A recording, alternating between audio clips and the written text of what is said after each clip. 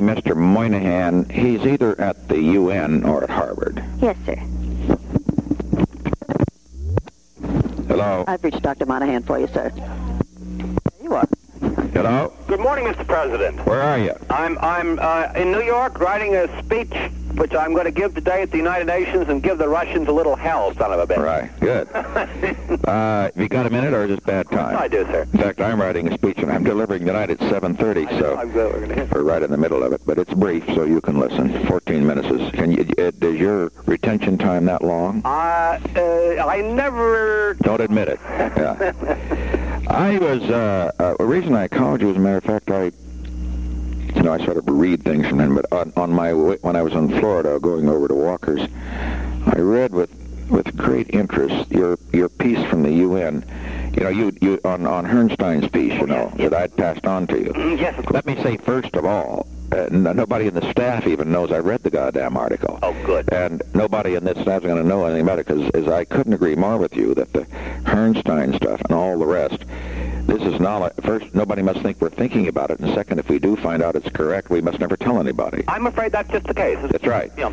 Now, let me add a few things, if you can, and you might just make some mental notes about it, or anything you want, so I give you my own views. I've reluctantly concluded, based at least on the evidence presently before me, and I don't base it on any scientific evidence, that what Herrnstein says, and also what was said earlier by Jensen, and so forth, is probably very close to the truth. Now, I think that's where you'd have to be as an outsider. Now, having said that then you copper that by saying something that the racists would never agree with, that within groups there are geniuses.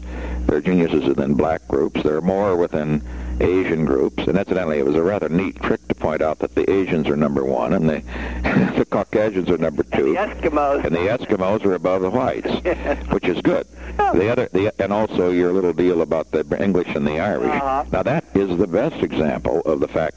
This is knowledge, but it is knowledge that it is better not to know. At least, good God, it would cause another war. They have enough damn problems in Northern Ireland now. Exactly. And basically, there are Irish geniuses. Well, I think... Right? Burke got a few Irish presidents, right? Yeah, that's right. Well, Burke wasn't bad. No, Nixon's not bad. Some of the liberals said. Now, so let me say that in getting this knowledge, and that's the point that you're welcome to pass this on to Herrnstein as we talk about. In getting knowledge, tell him that I think the reason I have to know it is that as I go for programs, I must know that that they have basic weakness. And did you read Glazer's piece and commentary recently? Yes, sir, The Limits of Social Policy. Yeah. Yes, indeed. And, he didn't come out against family assistance, but he just raised a hell of a lot of questions about it. Well, it's already got it in New York and isn't working and so forth and so on. But you respect Glazer, don't you? Oh, he's my very dear friend. And yeah. Sure. Well, tell him I read his piece, too. And Oh, certainly. Well, and, he feels that what he meant was that the family assistance should not be... We should not expect it to change the world. Yeah. Well, what he meant, what was interesting to me was that he said that even in Sweden, the ultimate example, and in Britain, the less ultimate example, that they still have a tremendous emphasis on the work ethic. In other words, that going on welfare just sort of ain't the thing people ought to do.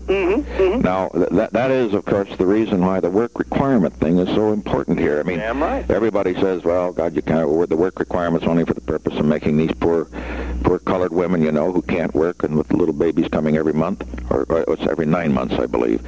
Anyway, whatever the case is, you can't make them work. Well, now, that isn't it. The whole point is that as you well know, that we just have not got to sort of get into the psychology that, welfare is a good way of life. That is, that's where the working poor comes in, et cetera, et cetera. And the point about family assistance is it gives an alternative to welfare as a way of... Exactly. Well, now, coming on to the other points, on the other side, and here's where I think we have to bear in mind, we've got to realize on family assistance, on anything we do, the limits of social policy. Right. If we don't, we're going to raise expectations differentiations and then have the dull thud. That was the problem with Johnson. Mm-hmm. Johnson's, he took your Howard University speech and he carried out a lot of things, but I really don't, and I don't think he did it deliberately. I think Johnson probably convinced himself all this stuff is going to work.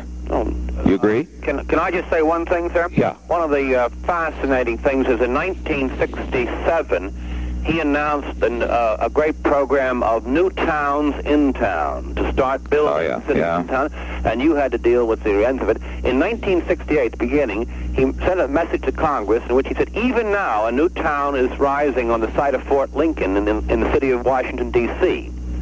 At that moment, not a single spade of earth had been turned. But he didn't know it. He thought it was going on. Still hasn't been, incidentally. Right. Now, coming to the other point, a couple of questions. Has Coleman demonstrated the fact that where you put blacks, or for that matter, underprivileged Chicanos or anybody else, blacks in with whites integrated, that it raises the blacks and does not bring down the whites? Is that clear? Yes, up to a point of... Now, the second point I raised then, and I raised this, and this is really hitting at the nerve center. Mm-hmm. Is this true when you have an integrated faculty? Now let's suppose. Let's take for example where my daughter was teaching G-Brogerfoot, or was going to teach. Let's suppose, Pat, that you've got a black, graduated from a good black college in the South, teaching English. Now, do you believe that she can teach English? We've got some... I don't know. I'm not... Could I just don't know. To send you a short note on this? Because we can give you fairly exact answers. Yeah. Mosteller and I have a big, enormous book coming out in a few months, redoing the whole Coleman data. Coleman had to do his analysis in about 5 months. Yeah. And we've redone it all, and we know, and he's done it with us, and we know more now. I can give you good answers to that, sir. Let me first of all say that the main thing that matters is the other students that child is with. I see. And it will the teachers matter very little, the classrooms matter not at all. I see. The kids teach the kids. The kids set standards for each other. And maybe what you've got to do, though, is if you're going to have incompetent teachers, is to go for more television aids and all that sort of stuff. Well, maybe. No? I would give the mothers money, frankly. We have absolutely no evidence that any increase in school expenditure makes much difference. And I should have to say to you very clearly, because we say this in this new book. Give me that, then. That you raise the level of lower-class kids a little bit, not a lot, but a little bit, when you put them in with other kids. But if you put middle-class kids in with a majority of lower-class kids, you lower the middle-class achievement without raising the the lower-class achievement. I see. What really raises them is the bright kids. Right, and the not-so-bright kids have to be in a minority. Yeah. If they're a majority, they swamp everything. That seems to be... Oh, yeah, that's right. That's why that in the North, where, as you know now, those astounding statistics, where as a result of what the agony, that 38 integrated in California. 38% of all black children in the South go to majority white schools. 28% of all black children in the North go to majority white. Now, that is a hell of an indictment. And you did it. That's right. Now, coming on to a few things that... Also, on with regard to your theories, I've noticed that none of you have used this, and I'm not getting into what Agnew said about black leaders, because in this sense he's wrong. Have in mind one fact. Did you realize there is not, of the 40 or 45, you're at the United Nations, black countries that are represented there, not one has a president or a prime minister who is there as a result of a contested election such as we were insisting upon in Vietnam. My God. There aren't any. Right, yeah. There aren't any. Yeah. I mean, Liberia, now that's ours. We got 150 years. How the hell is that? No, Talbert is the son-in-law of the other fellow. He's an awful nice fellow. But he's... and then let's look at Mobutu in the Congo. Kenyatta. All of their leaders, Pat. Sure. Now, let's take Haiti. Haiti's right our neighbor here. Now, what I'm simply saying now that is this: I'm not saying that blacks cannot govern. I am saying they have a hell of a time. Now that must demonstrate something. Now, having said that, let's look at Latin America. Latin America's had 150 years of trying at it, and they don't have much going down there either. Mexico is a one-party government. Colombia, they trade off every 2 years. Venezuela is tip-to-toe, and the rest are dictatorships except for Allende, which is a communist dictatorship. Elected, but communist. Now let me come back to another point. Within that scheme, this thought, and I think you might want to do a little piece on this sometime, I think you may have heard me tell of my conversation with Munoz Marin, who incidentally was capable of governing. Yes. I think you think well of him. And in 58, after Lima and Caracas, I stopped there. And he and I talked all night. He drinking his scotch and he really lived it up. And I trying to keep up with him, practically dead. But he made a very interesting point very early in the early morning hours. He said, look, he says, I shouldn't say this. He said, but Mr. Vice President, my people have many fine qualities. I mean, they're courteous. They're good family people in the arts and philosophy, etc. But he said, I will have to admit, my people, speaking of Latins generally, have never been very good at government. Yeah. Now let's look at that. The Italians aren't any good at government. The Spanish aren't any good at government. Yeah. The French have had a hell of a time, and they're half Latin. And all of Latin America is not any good at government. They either go to one extreme or the other. It's either a family, three extremes: family oligarchy, or a dictatorship, or a dictatorship in the right, or one in the left. Mm-hmm. Very seldom in the center. Now, having said all that, however, as you compare the Latin dictatorships, governments, etc., and their forms of government, they at least do it their way. It is an orderly way which works relatively well. They have been able to run the damn place.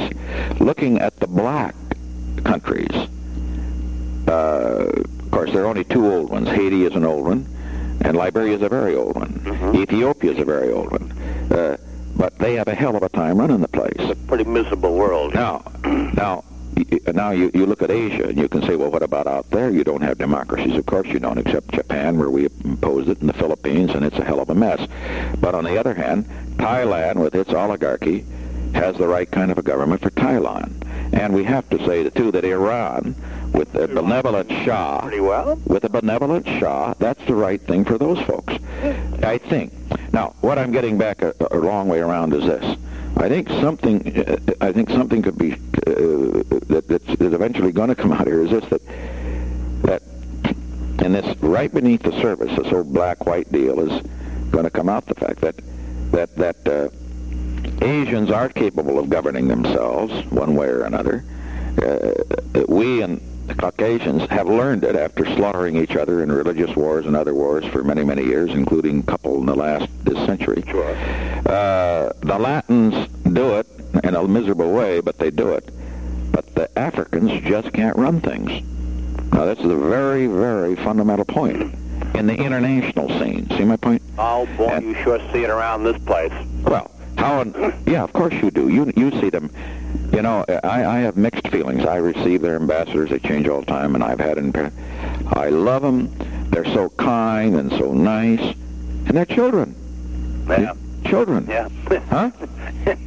And they always want something like children. Oh, God, yes, they want. Well, what can you do? I know, but what I meant is it's so childlike, the childlike faith and the this and that. And, of course, a lot of them are crooks, but we have crooks, too. But anyway, what I'm getting at is, I think you've got in the field of business, you've got the field of education, so and so on. But there are many other areas, as you've well pointed out, where they can beat the hell out of us. Now, and they should be proud of those. Athletics isn't a bad achievement. Man, you look at the World Series, for God's sakes, and what would either of these teams done without, what would Pittsburgh be without hell of a lot of blacks, huh? Sure. And music, the dance, now, and these things, are they to be therefore just pissed upon? Hell no. They're important. And also, in certain areas, poetry, etc., they have a free and easy style that adds enormously to our culture. But on the other hand, when you get to some of the more, shall we say, some of the more profound, rigid disciplines, basically, they have a hell of a time making it. That is so far. And Ed Brooke, for example, is an exception. We've got to face it. In terms of good lawyers, there are damn few good lawyers among any group, but in terms of good lawyers, even though a lot of them go to law schools, I mean, it is not really their dish of tea. See? Mm-hmm. Now, that's a fact. Mm-hmm. We got Brooke, and we've got that fellow, the head of the Equal Opportunities, the thin fellow from Philadelphia, you know. He's got it. He's got it. Mm-hmm. But now, having said that, you have a hell of a time also. I mean, I sit with a lot of Mexicans. I mean, they're coming up, and but on the other hand, they have the stuff. Your culture-free tests are very interesting to me. That, as I understand it, is basically an IQ test, but which basically doesn't require you to know a damn thing before you take it. It presumes that you know no language. Well, that's good. You see, that you can't speak. I mean, it doesn't require that you. That you don't know how to speak English or Spanish or Eskimo. The only fair kind of a test. Now, let me tell you what my theory is after all this. Mm-hmm. My theory is that the responsibility of a president, in my present position, first, is to know these things. Right. Damn. But also, my theory is that I must do everything that I possibly can to deny them. Yes, sir. To deny them, because you cannot tell. Here was my quarrel with Muskie on the vice president thing, and I didn't quarrel with him. I refused to comment. They asked me what I'd said, and I said I just repeated what I said in '68 when I was commenting on Brooke. I said he could be in any position. My theory is this: if you were to look cynically at a poll in depth that is absolutely private as to whether or not a black would or would not add to a ticket, you might well find that a black would subtract. But no leader must ever say that. Right. Because if he says that, he is condemning a great segment of the population. He shouldn't say that no Jew. Now, I think you could make a hell of a case that a Jew, not one like Goldwater, who's basically a Gentile, by religion, but a Jew might detract. There are some anti-Semitic people, but nobody must ever say that. You must not say that a Catholic would hurt you in Oklahoma. You must not say that. Here, the point that I make is we have to realize it, because if we do not, we're going to encourage what is a latent prejudice among all of us.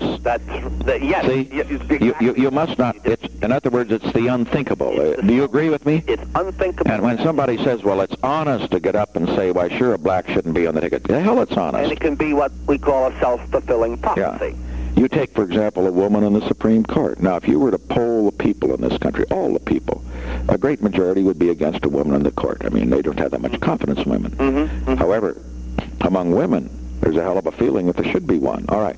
My point is, no one should ever say that a woman should not be on the Supreme Court. Right. Correct? Correct.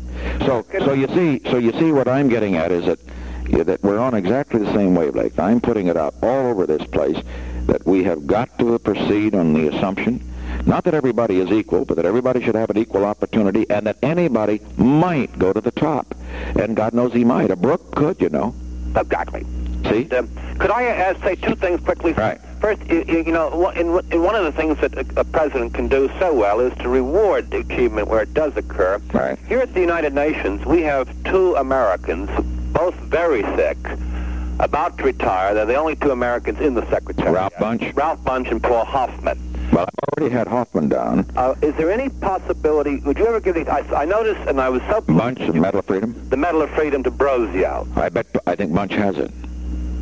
See, he got a Nobel Prize. Well, you can, there are... I'll check it out. You can give him a higher degree of the Medal of Freedom. I'll check it out to see. I think Hoffman has it, but I'll check with Bunche on it. Some kind of recognition. Yeah. Right, it'd be very easy. Very easy. And if we don't give him a Medal of Freedom, we could just get him down and thank him. Yeah, I'm not even sure you can do that. He's so too sick. But you could probably do it. You know, you can do it. Is he in a hospital? Yes, and he sometimes is sort of completely. Yeah, I know. Lost consciousness or lost awareness. Well, we went out though and gave one to Sam Goldwyn. Sure. The other thing, two other things. First, I will get you can you stand a short memorandum on those questions you asked me? Yeah. Yes. Get to those for my own information. And another thing, when this UN thing is over, if if I could have maybe 2 or 3, 10, 15 minutes with you to talk about the Pakistan situation. I'm deeply concerned, and I think within the year's time you might want to have to do something. It's a tough one. It's a very tough one. Yeah. Would you be sure though that this is just for balance, and I have mixed feelings on it. Be sure you don't get it just from the Indians. They're terrific salesmen. Jesus, God, no. Because they are, they're blowing up the damn boats and everything. And, absolutely. And but I'd love to talk to you about it. Now, let me come before we come to that thing. First, on the legislative program, the National Institute is in. Yes, isn't that good? I mean, what I meant is, I raised that question when we met with the education leaders the other day, and Elliot Richardson says we got it. I don't know when it's going to come in, but it's in. Apparently it got to the House committee a few days after I wrote you, To the Office of Child Development, I'd like for you to give it a kick. I mean, I'd like for you, if you would, to give Elliot a call. Yes. And also give Marlon, who's a fine fellow, a call. Tell him that I was talking to you and said, what the hell became of the first 5 years of life? Okay. You just tell them and call. And then don't worry, that'll stir them up. Then, all right, sir. Third, on the secondary school education, we spent half of our time in our meeting with educators on that. The most profound thing you say in there is that the one job we do worst in this country is turning boys into men. We've got to connect up the world of school with the world of work.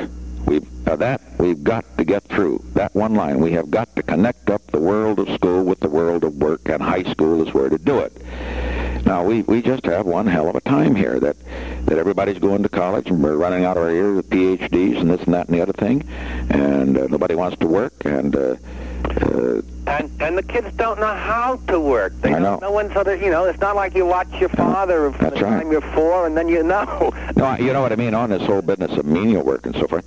I just, Bob Allman is telling about his plumber, and he says, God, he's still jealous of me. He works 4 days a week. He makes $30,000 a year. I mean, he takes off a month in the winter and a month in the summer. And he has no responsibilities whatever. What the hell now? Just to make the goddamn toilet flush, that's not bad. That's not bad. Huh? Listen, can I mention that we had this conversation, too, with Elliot about the world of work thing? That's right. The secondary schools. The secondary schools.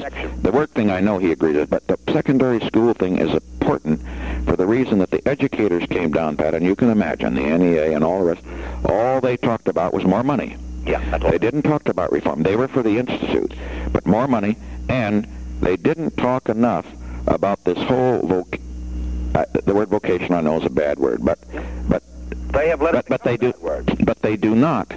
They don't want that, because the bastards don't teach it anymore. Yeah. They don't even teach hygiene anymore. And so they go around wondering why 25% of the kids in Harlem are unemployed. Now they have got to start teaching that, and Finch that was one of his major contributions. He gave that a hell of a kick in the ass, and we got a few junior colleges. But would you tell Marlon and the rest that I am very disturbed about the fact that we are going hog wild on education, and we're going to put a lot more in it, believe me, because it's a big lobby and the rest. But what in the hell are we doing? The Institute will help over the long run. The right to read thing, for example, is that's just rumbling along with nothing being done, and that's terribly important. But when we really come down to it, what are we doing in the high schools with the great majority of our kids who basically do not have what it takes, and will never have it, to sit behind desks. Now, all you do is to destroy those kids, and so they go on dope. Well, make them. Why should they be miserable when they can do an honest work and be and they'll love and be proud of it.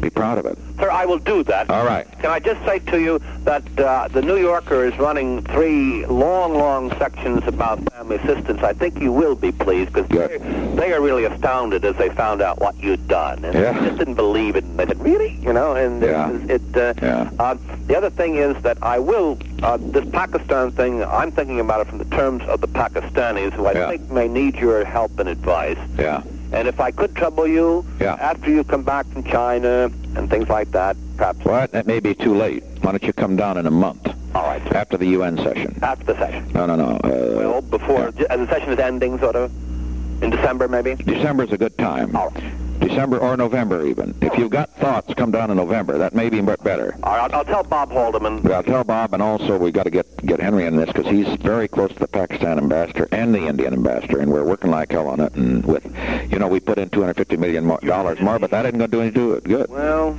it'll feed him. As much. No one else has done anything. It'll feed him. Yeah. Mr. President, you're doing wonderfully. Are you feeling as good as you sound? I'm fine, and we're working on a lot of things, and incidentally, some developments next week may be of very great interest up in your shop. Well, I'll look forward to that. Yeah. Okay.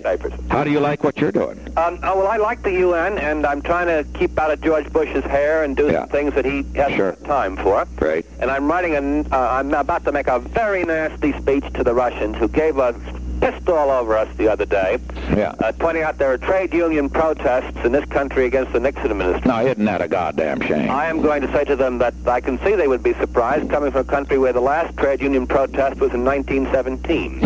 Okay. Think about that. Okay. Thank you, sir. All right.